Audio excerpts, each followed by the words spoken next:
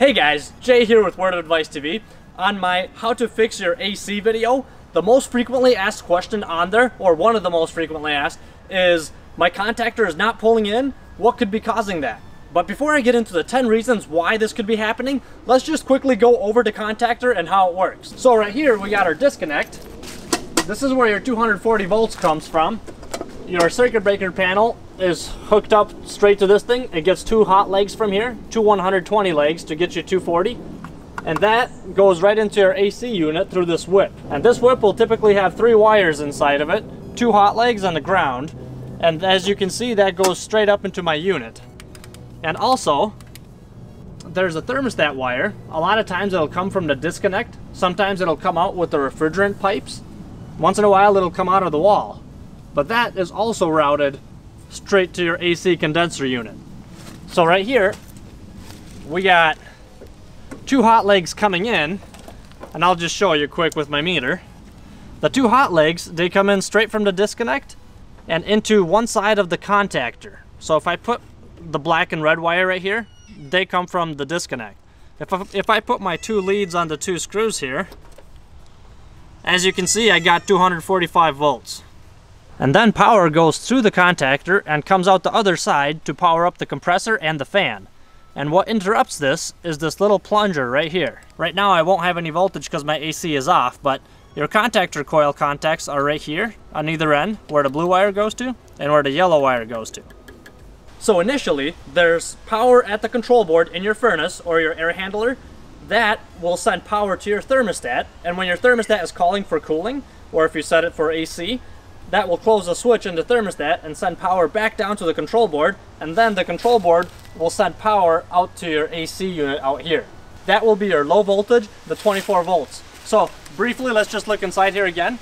So the thermostat wire that comes into my unit, this brown wire, usually it'll have 2 wires inside of it, a red and a white. As you can see, the red ties in with a wire nut into the blue wire, and my blue wire is that wire right there going to the contactor coil on one side. But my white wire, coming out of the thermostat wire, goes into another red thermostat wire, and then goes into this white insulator wire right here, which goes back out into my power saver switch right here. So really what that is basically this power saver switch is in series with my contactor coil. Sometimes ACs will have nothing in series with the contactor coil. That just means that the red and white wire will go straight to the contactor. Whereas in my case, it goes into the white wire, goes through that power saver switch, then comes back out, goes into this wire nut, turns into this yellow wire, and goes on the other side of the contactor. Alright, so reason number 1 why your contactor plunger may not be pulling in is because your furnace power switch is off. Maybe you were changing the filter and it got bumped off, or maybe some kids were playing around and turned it off. In fact, while I'm on that topic, if the inside fan inside your house, if the blower motor is not working, then you should put the contactor on hold and go figure out why your fan's not working first before you deal with the contactor. If your furnace is not getting power, if that power switch is off, that means that control board's not getting power, therefore it's not going to send anything outside to the contactor. And reason number 2 is a condensate overflow switch, especially if you live in Florida. That seems to be a common problem there. Or if you have an attic unit, those will almost all the time have a condensate overflow switch. So that thing will basically interrupt the power going out to your contactor if your drain line is plugged and the water is backing up. That float switch, the water will go up and trip the switch and kill the power to it. That way you don't have water overflowing and damaging your ceilings and everything. So if you have a condensate overflow switch, check that out and make sure your drain is not plugged up. And number 3 is a bad thermostat or a thermostat working incorrectly. Now I say working incorrectly because perhaps it could just be dead or weak batteries.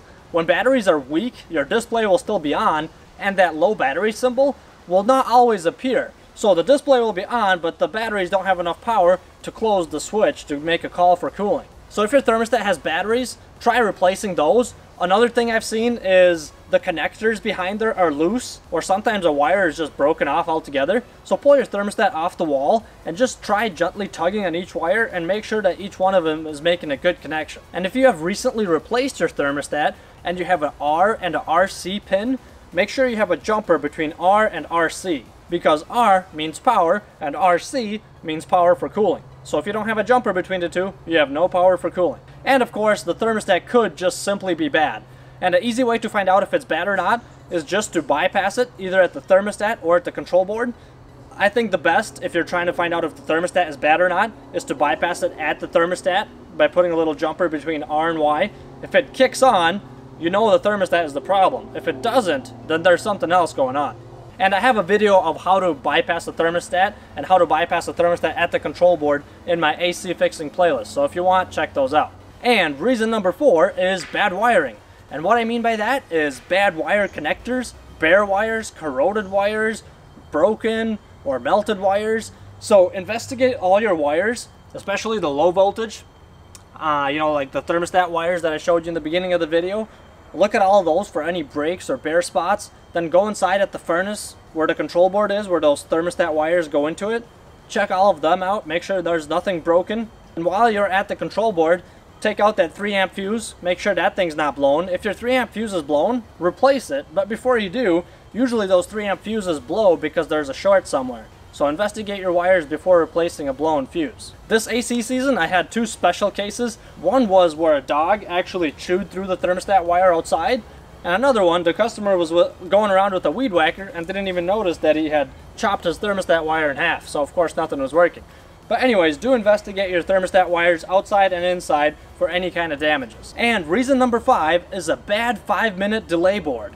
Now my unit does not have that on here, so I can't show you it, but it's just a little, either a black box or a little control board at your outside unit. Basically what that does is prevent your AC unit from short cycling.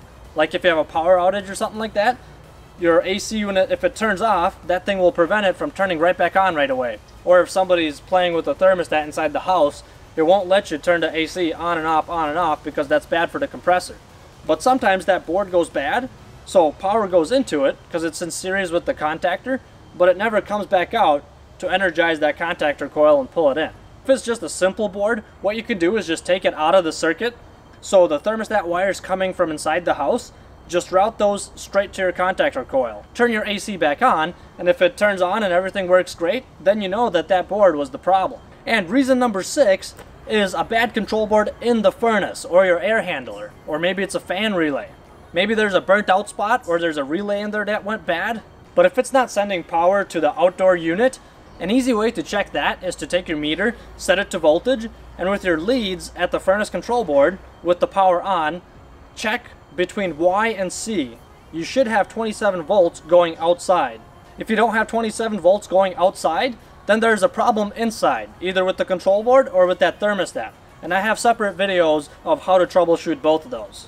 And while I'm talking about that, another easy way to check that is take your 2 meter lead, set it to voltage, and then your thermostat wire that comes out of the house and into your unit, the brown wire that has the red and the white wire, put your meter leads on the red and the white. If it has 27 volts coming out, that means whatever is interrupting your power, the low voltage, is going to be outside. If you don't have 27 volts or 24 volts, that means the problem is inside the house. So if you have voltage out here, problems out here. No voltage out here, problems inside. And reason number 7 is a bad power saver switch. This box right here, not all houses have this, but if you do, generally it'll be buyer disconnect. And what that does is, on really hot days, the electric company cycles people on and off sporadically, so not everybody is running their AC at the same time, and they give you like 10 or 15 bucks off a month for doing that. But sometimes this power saver switch can become defective, so power goes into it, but it never comes back out to your contactor. If you think the power saver switch is your issue, I have a video specifically just for the power saver switch, how you can bypass to check if that's your problem or not, and then call the electric company and have them fix their box. And reason number 8 is a tripped high pressure switch or a low pressure switch, or maybe they could be bad too. If you're not sure what I'm talking about, an easy way to see if you have one or not, 1 is to look at your wiring diagram on the back of your door, and 2 is to just look on top of your unit, and you have 2 refrigerant pipes going out of your compressor. 1 is thick, 1 is thin. See if there's anything attached to those pipes if you look from the top. The low pressure switch is going to be mounted to your thicker pipe, and then the high pressure switch will be mounted to the discharge line or the thinner pipe. They usually look like black cylinders or a black disc with 2 wires coming out of it. and their function is to interrupt the power if your refrigerant pressures or freon pressures are either too high or too low in the system. A lot of times the high pressure switch on the thin line will be resettable. It'll have a little red button on it. You can press that, and if it presses in, you hear a click. That means that was tripped and you just reset it, and your AC will start working normally. But that also means that your pressures for some reason got too high. A lot of times the reason for that is because your condenser coil is dirty. So even if it looks clean, I would hose it down and spray it down, make sure it's clean. And if it looks dirty, well then of course it's dirty. As for the low pressure switch, if that's tripped, those are usually not resettable. That just means your refrigerant levels are very low. Oftentimes when those are tripping, your unit will turn on and it'll run for a little bit and then turn back off. Turn back on, run for a little bit, turn back off. If the low pressure trip is switched and it's not resetting automatically, that means your freon pressures are very low. To check that, you can either disconnect the wires and ohm it out for resistance. You can check voltage to see if you have voltage coming in and voltage coming out, or you can bypass it and see if the unit will turn on without it. But that is of course just for testing purposes. You do not want to leave it bypassed because there's a reason why it tripped in the first place. But once in a while, the high pressure switch or low pressure switch are just simply bad. I don't have those too often, but once in a while I'll come across a high pressure switch, for example, that's just stuck open and it will not close, but when I check the pressures of the freon, everything is good. In that case, you just need to replace that high pressure switch and you'll be good to go. But anyway, I'm spending a little too much time on the pressure switches. Those tend to be a little bit more complicated. You might be better off calling a tech at that point. And reason number 9 why your contactor might not be pulling in is a bad contactor itself. Now to check that is pretty easy. All you gotta do is set your meter to voltage and put your meter leads on either end of the contactor coil where that yellow wire and blue wire came in on mine, and see if you have 27 volts there. If there's voltage going to the contactor, yet that little plunger is not pulling in, that means you have a bad contactor coil. You could also disconnect the wires and check for resistance. If it's OL, it's bad as well. And another thing I should mention, especially if you're down south in like Texas and Arizona, make sure you check if your contactor contacts have any bugs or ants inside of them, because they could be preventing that plunger from pulling in. And reason number 10, and the final reason, is a bad transformer. Not a lot of air conditioners will have a transformer, or at least in Minnesota they don't. I don't know, maybe some other states have a lot of them. But if your unit has a transformer, there's a chance that that's bad as well, and that's what's causing that. To check if your transformer is bad, you would just have to look up a video on how to ohm out a transformer on the resistance and just see if you have the right readings. If you have OL or open line instead of a reading, well then you know for sure that your transformer is bad. But if you have a burnt out transformer, make sure you replace your contactor first, because your contactor may have been the reason why your transformer burned out. So if you have a bad transformer, replace both the contactor and the transformer and you should be good to go. And that covers just about all of them. I did not cover anything about communicating systems because that's like a whole nother beast.